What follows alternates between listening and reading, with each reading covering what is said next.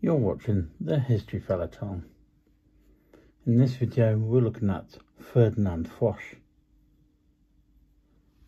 Ferdinand Foch was born on the 2nd of October 1851 and would die on the 20th of March 1929.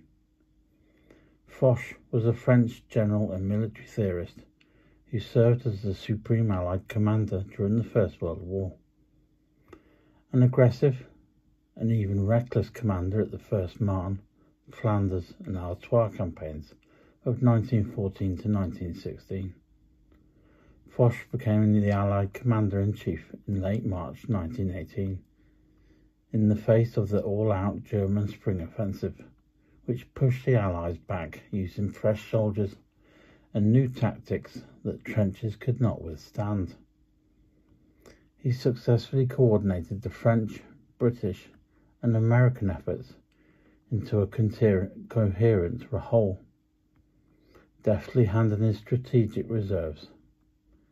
He stopped the German offensive and launched a war-winning counterattack. In November 1918, Marshal Foch accepted the German cessation of hostilities and was present at the armistice of the 11th of November 1918.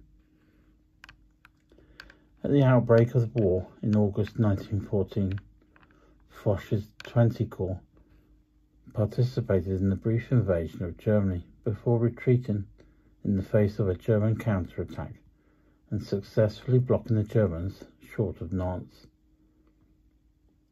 Ordered west to defend Paris, Foch's prestige soared as a result of the victory at the Marne, for which he was widely credited as the chief protagonist whilst commanding the French Ninth Army. He was then promoted again to Assistant Commander-in-Chief of the Northern Zone, a role which evolved into command of the Army Group North, and in which role he was required to cooperate with the British forces at Ypres and the Somme. At the end of 1916, partly owing to the disappointing results of the latter offensive, and partly owing to the wartime political rivalries, Foch was transferred to Italy. Foch was appointed Commander-in-Chief of the Allied armies on the 26th of March 1918, following behind the Commander-in-Chief of the Western Front with the title Generalissimo.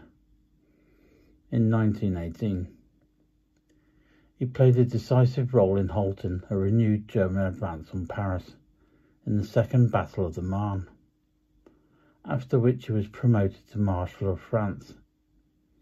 Addington says, to a large extent the final Allied strategy, which won the war on land in Western Europe in 1918, was Foch's alone. On the 11th of November 1918, Foch accepted the German request for an armistice.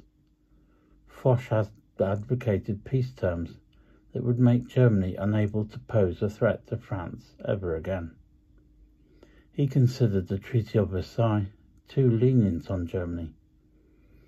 Winston Churchill attributed his famous quote about the peace Treaty of Versailles to Foch.